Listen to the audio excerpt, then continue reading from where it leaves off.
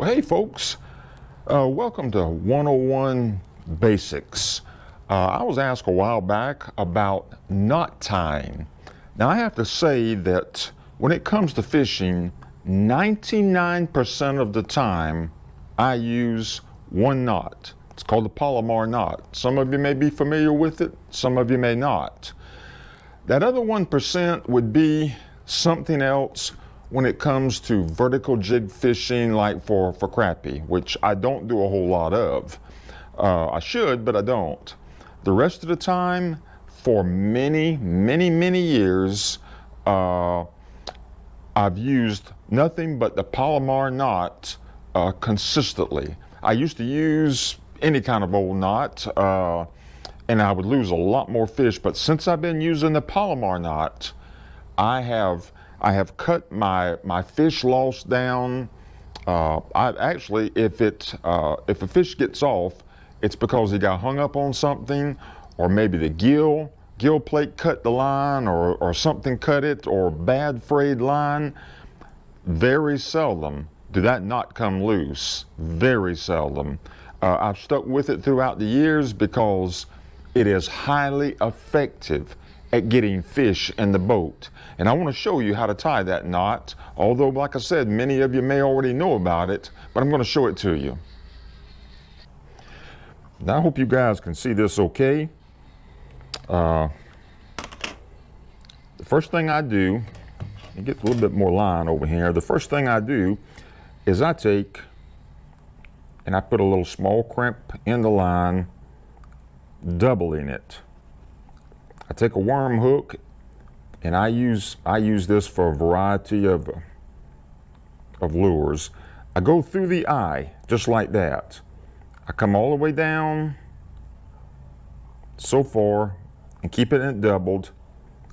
Then I take, and I begin to tie like this, like I'm going to tie a knot in it, but I don't. I open that loop up, and I put that hook or lure through there, pull it like this, and cinch it down. Sometimes you'll have to wet this or moisten this to cinch it down real good. Then I take the tail of it, of course, whatever's left.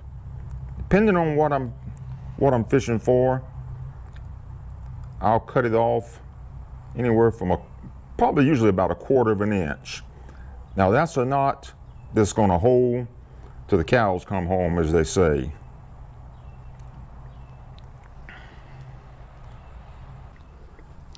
Now you can use this knot that I just showed you for worm hooking. I use it for bass, I use it for brim, I use it for catfish, tying on a hook, tying on a spinnerbait, tying on a crankbait,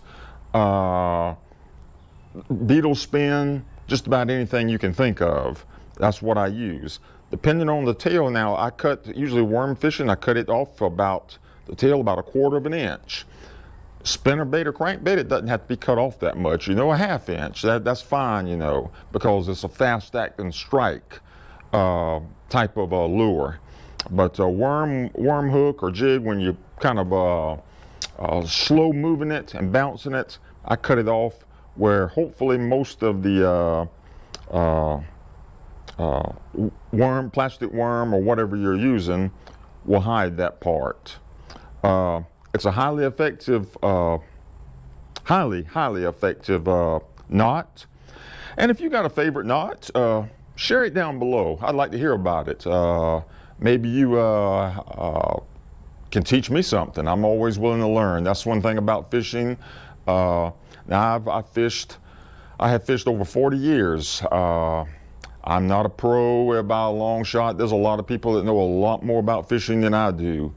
But I've learned a lot of techniques throughout the years that I have found that works. But I'm always open to new ideas. So I hope that helped you. The guy that asked me about this, I hope that helped you and others also. So hopefully, see you soon.